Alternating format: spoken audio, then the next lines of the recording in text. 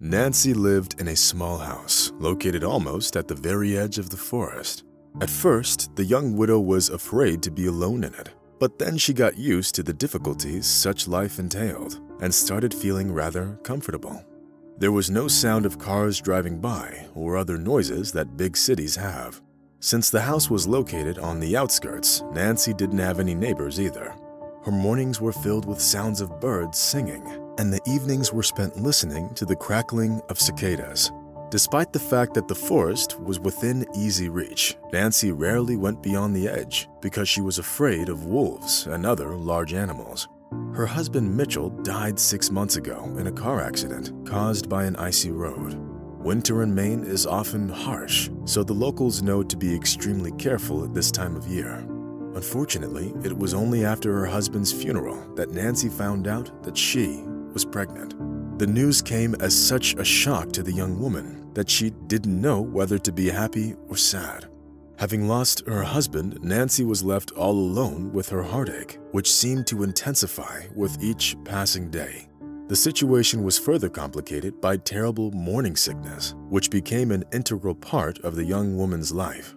Nancy's evenings seemed to be identical, consisting mainly of tears she shed for the late Michael.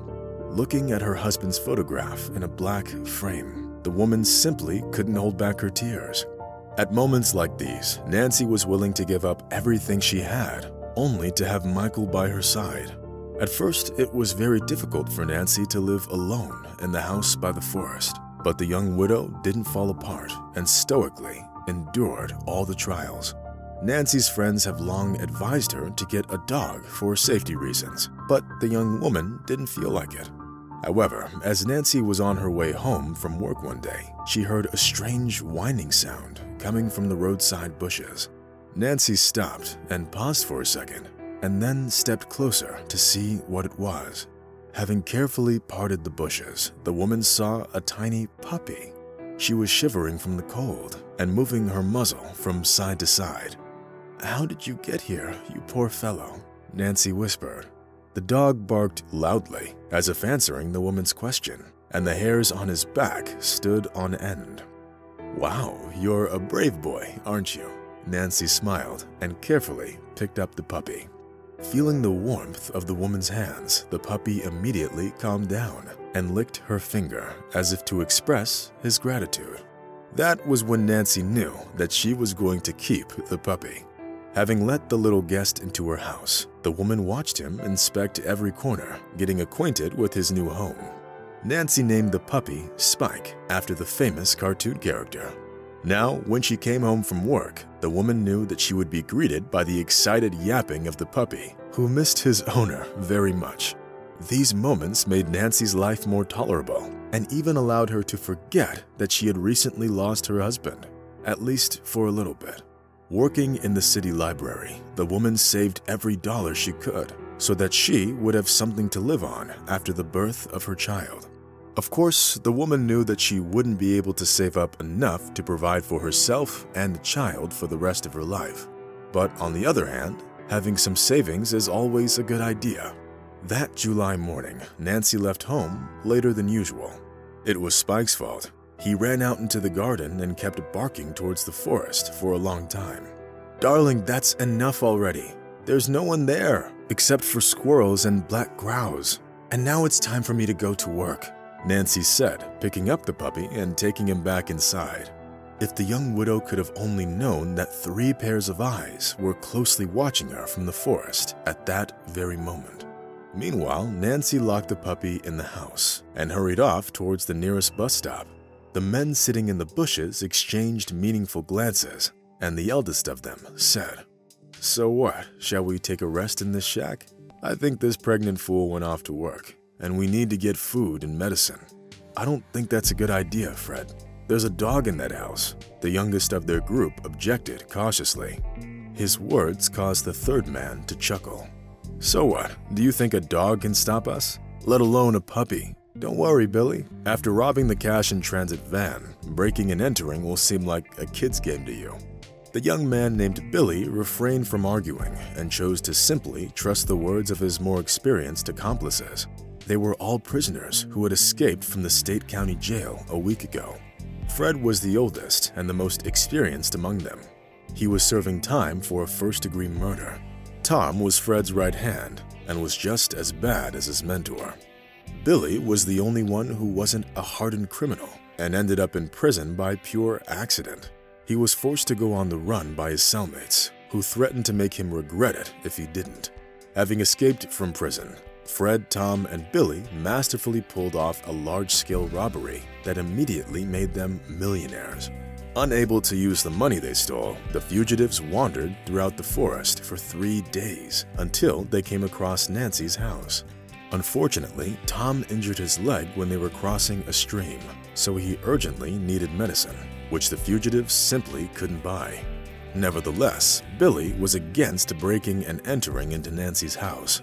Having seen the woman with his own eyes, the young man experienced an inexplicable surge of sympathy for her, which for some reason made him feel hopeful.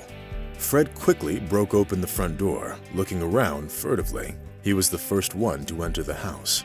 He was followed by Billy, who immediately tried to calm Spike down, since the dog was barking loudly and desperately trying to protect his home. The first thing Tom did was check the fridge, hoping to find something to eat. Imagine his surprise when he discovered that all the food Nancy had was a carton of milk and some crackers. What kind of person has an empty fridge? Who is this woman? Some beggar? The man exclaimed in surprise. It looks like there's no money here, and no medicine too. Just some iodine and aspirin, Fred added without hiding his disappointment. Billy only shrugged in response, still holding little Spike in his arms. The young man had always loved and didn't want the other men to harm the puppy. Unlike the other two, Billy didn't want to search the house and simply went from room to room studying the furniture of the owner's personal items.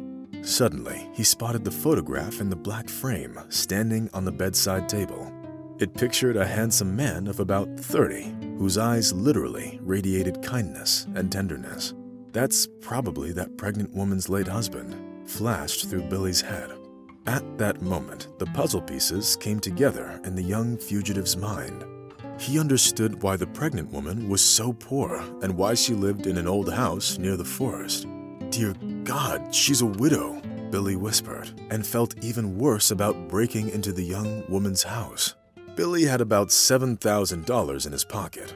It was part of his share of the stolen money, which each of the men took on the run with them. The rest of the money was buried in the forest. No one knew the location of the stash except for the 3 robbers. Fred was smart about it. He knew that they wouldn't be able to get far with bags full of money, so they decided to hide them until better times. Billy took another look at the picture of the man in the mourning frame and started quickly putting the money from his pockets into the desk drawer. Little Spike watched the fugitive hide the cash with curiosity in his little eyes. Driven by his instinct, Billy couldn't really understand why he was doing it. The man realized that they wouldn't be able to get far, which meant that his money wouldn't be useful to him anyway. On the other hand, they could help the pregnant woman, who was going to become a mother in a couple of months. Having put the money in the drawer, Billy winked at Spike and patted him on the withers. "What's taking you so long? We need to leave before the woman returns," Fred said, sounding annoyed.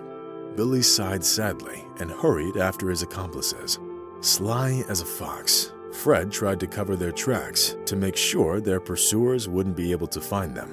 But the fugitives couldn't have known that the search party was led by an experienced sheriff who had caught at least 30 fugitives during his service. Fred, Tom, and Billy were detained outside of the city during an attempt to cross the state lines. Since the police had long known about the fugitives' adventures out of jail, all 3 of them got their terms increased by 5 years.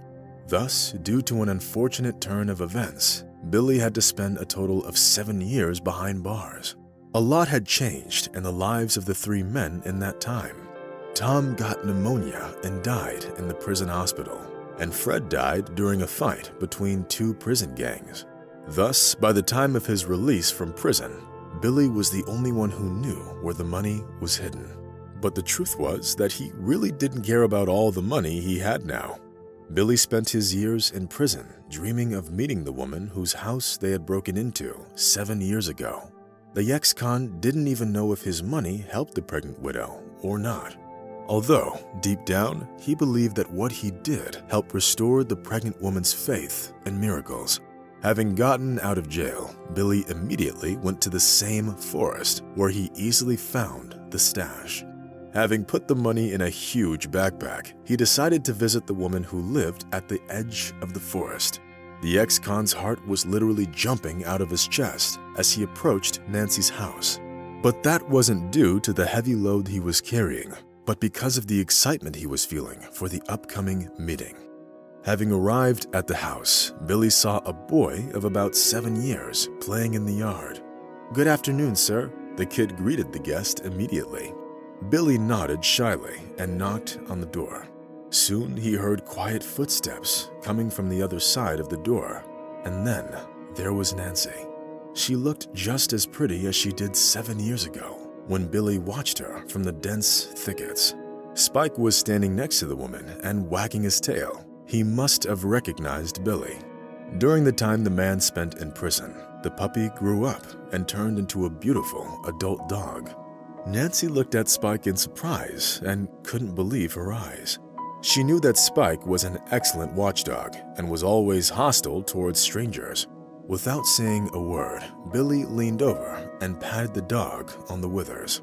Nancy couldn't help but tear up as she watched the two of them. At some point, she realized what was happening, and this sad man with the huge backpack was probably the mysterious benefactor who left her several thousands of dollars in the desk drawer. "It was you, wasn't it, 7 years ago?" Nancy was the first one to break the silence. Billy blushed and lowered his eyes. Then, having overcome his initial agitation, he said, "Yes, ma'am, it was me." The expression on the man's face made it obvious that admitting the truth was hard for him. Meanwhile, Nancy decided not to waste time and invited the stranger into the house, where she started setting the table to feed the man, tired from the road. The money that Billy had left her was just enough for Nancy to take care of her newborn son without having to worry about working for at least some time. All this time, Nancy kept mentally thanking the mysterious stranger who helped her and her son, Simon. Billy wasn't counting on getting such a warm welcome.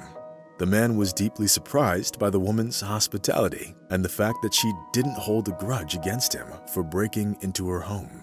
Having agreed to stay at Nancy's house for a couple of days, the man ended up staying there forever. Billy had long dreamed of having a family of his own, and therefore he surrounded Nancy and Simon with care and love from the first days of their life together. The ex-con renovated the house and built a farm, which started bringing the family a stable profit in just 6 months. Looking lovingly at her husband, Nancy believed that they would be able to stay happy together for many years to come.